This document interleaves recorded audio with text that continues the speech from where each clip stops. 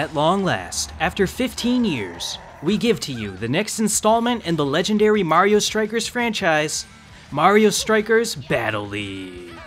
You love Charged, and now you'll eventually love Battle League once we've updated it multiple times for your gaming pleasure.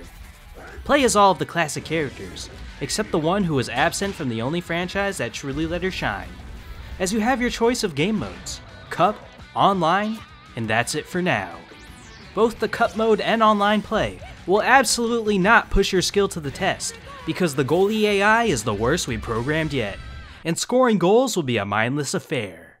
But don't worry, those goal celebrations definitely have charisma. Alright, how was that? No, you can't tell them that the game is this unfinished in the trailer, because no one's gonna buy it. You have to oversell the game now, and then we'll slowly update it over time. You think that's actually gonna work? It's worked in the past. 6 months later. Alright, Strikers fans, you asked and we answered. Daisy will now be available to play in Mario Strikers Battle League, starting today.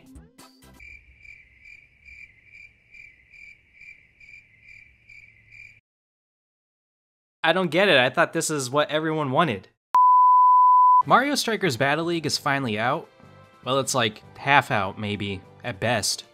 This is a pretty polarizing game because the Strikers series is one of the most beloved Mario spin-offs, and in my opinion Charged is the best Mario sports game, but Battle League has arrived in an era where Mario sports games leave a lot to be desired.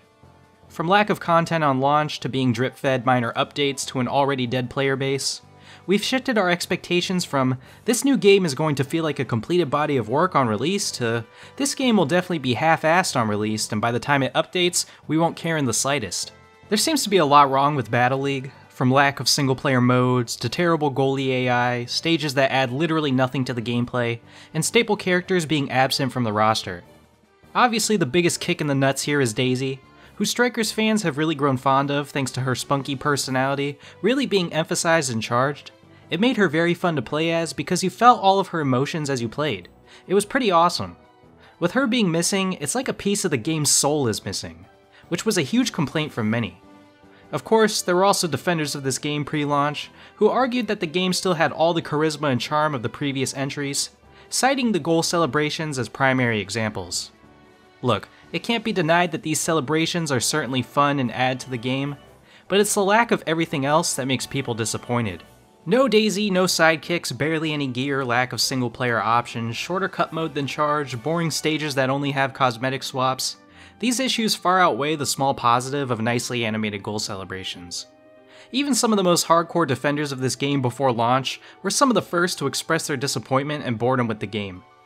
I personally didn't buy it for this exact reason, and I think that if people are getting tired of the half-finished game with updates model, then they shouldn't financially support Nintendo either. But that's a whole different topic for a different day. Now, let's look at a game who did its launch in a way that kept the player base extremely strong even to this day. Smash Ultimate.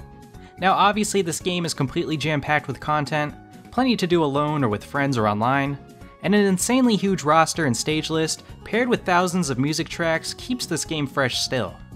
Obviously, it's hard to compare any game to the level of ambition that Ultimate had, but the reason I bring this game up is because it had one singular defining moment that got every single person who had ever played any Smash game excited. Everyone is here. Right off the fucking bat, every person who ever played Smash instantly had a reason to buy Ultimate. Their main was back in a brand new game. With that being the foundation, Ultimate stayed extremely strong through its update years, and now with a completed game, we not only have all the originals, but tons of new content as well. That's how the fuck you do it. You have to give the fans reasons that they're fans in the first place. Take that away, the essence of the game, the personal things that make players fall in love with your product, and you have nothing left to show.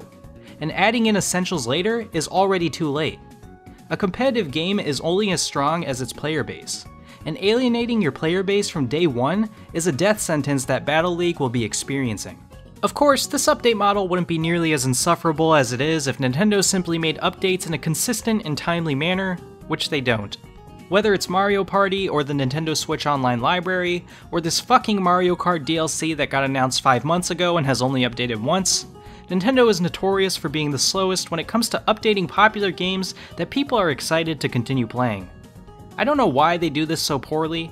Again, I guess it's because people keep buying the games regardless, but it just sucks for the dedicated players of these series who just want a new, modern take with all the classic elements that made them fans in the first place. Where this concept got lost on Nintendo beats me, but it's the sad reality that we now live in. So those are my thoughts on Nintendo's decision to exclude series staples on launch and how it's detrimental to the player base to add them in much later. It's a model that I think could work if executed a lot better, way more consistently, and with dedicated fans much more in mind. But overall, how Nintendo is choosing to go about it currently is only making loyal fans upset and causing— Wow, seriously? That should have been in the base video. Hey guys, thanks for watching. If you enjoyed, I'd really appreciate if you left the video a like or a comment describing your own thoughts on Nintendo's update model, or even subscribing for more, cause even though life is tough, I'm trying to consistently upload, so if you're struggling right now, man, just keep pushing forward no matter what. Things will get better, I promise you that. I'll see you next time.